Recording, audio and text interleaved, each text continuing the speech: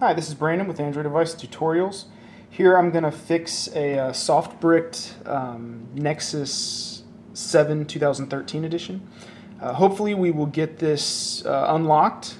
We will get it up to date with the Android 6.0.1 Marshmallow, and it'll all be working smooth. Right now the device, when you first turn it on, comes straight into bootloader mode. And if you try to restart into the OS, it just sits at the Google screen and will not move.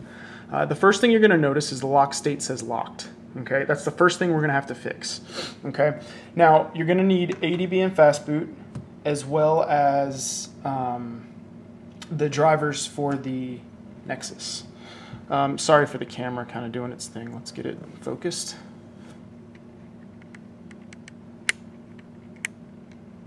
Okay. So first thing you're going to want to do is Fastboot Oem Unlock. Okay, and what that'll do is that'll unlock the bootloader.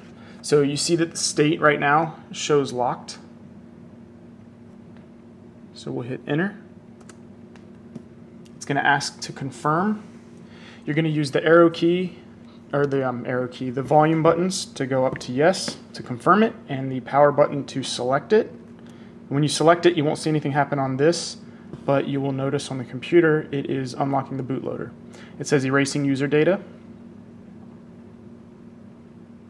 Now, once this is done, I'll show you that it's unlocked, although we will relock it when the whole process is complete for security reasons. Okay, so it's done. Now if you look at the device, it shows unlocked. Okay, see down bottom, lock state unlocked. Okay, so now we can actually flash the new image. So we downloaded the image from Google, and I'll have a link to that as well. But basically what we're going to do is we unzip the image until we get 5 or 6 files, whatever it comes out. Once you get the tar, and then you unzip the tar, and then it goes to about 5 or 6 files, and you'll put those in your Adb Fastboot folder.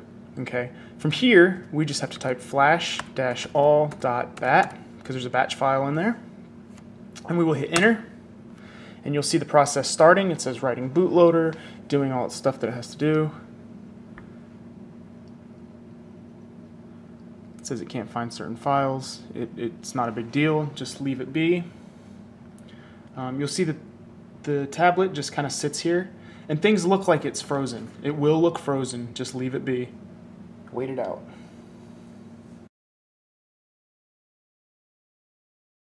Now, what will happen is when it's complete, it will reboot the tablet on its own. I'll hold it kind of off to the side here.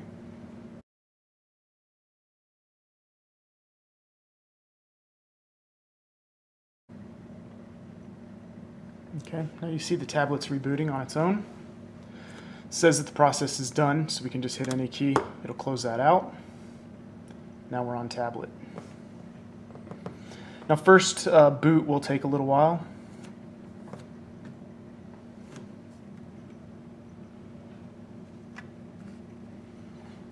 Because the process takes a bit, we'll go ahead and set this down. Just point at it so you can kind of see what's going on.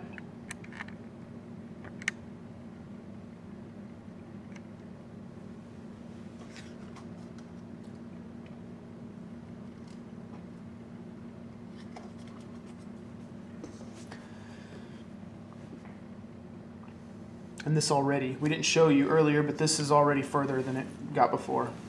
Before it was kind of stuck at the bootloader. It would get to where it says Google, and it would just sit there.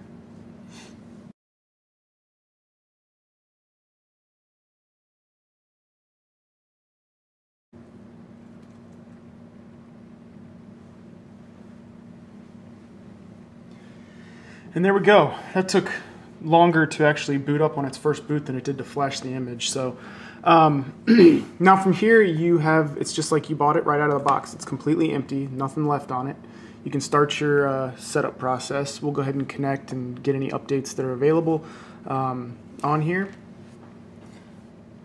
But that is the process. If you have any questions or if you're stuck in a different part, feel free to let us know, and I will do my best to explain how to get to the bootloader screen from wherever you're stuck.